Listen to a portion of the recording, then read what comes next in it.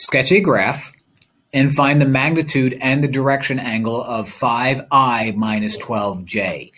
Is that I the same as the imaginary number I? Nope, not at all. I basically means that this many units in the x-axis direction, and j means that many units in the j direction. So, or the y-axis direction. So, I don't have near enough space. So why don't I go by fives for these 5, 10, 15, 20. You'll be -5. You'll be -10. You'll be -15. If this is going 5 in the positive direction, I'm going to go over here.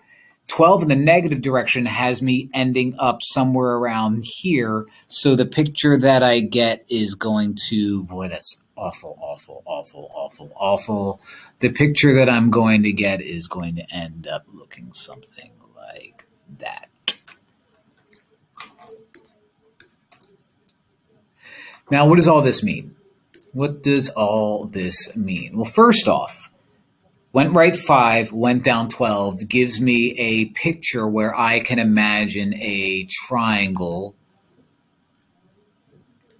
that goes right 5 down 12.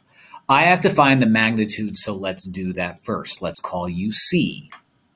Okay, so this is Pythagorean theorem. 12 squared plus 5 squared equals C squared.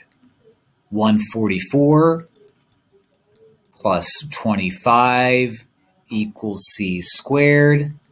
169 equals C squared, square root it, and C equals 13. So the magnitude is going to be 13. What I don't have is the direction angle. Now what I'm going to do is I'm going to find that angle in blue right there. Now, if let's just say that I get 50, which I don't, but let's just say that I get 50. Does that mean my answer is 50? No, not at all. That means my answer is going to be 50 plus 90 plus 90 plus 90 plus 270 total, because my direction angle is going to have to be like 200 or 300 something, because it's going in that direction. So what I need to do now is I have theta. 12 and 5 compared to theta are my adjacent sides and my opposite sides. So I'm thinking SOHCAHTOA thoughts, which means that the tangent of my theta is going to equal the opposite, which is 5, over the adjacent, which is 12.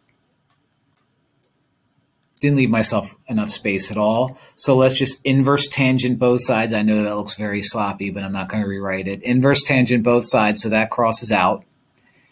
Theta equals the inverse tangent of 5 over 12, which is 22.62. So this guy right here is 22.62. I have to add 270 degrees because 90, 90, 90. And when I add 270 degrees, that gives me a direction angle of 292.62 degrees. And that, ladies and gentlemen, is my magnitude and my direction angle. Cool.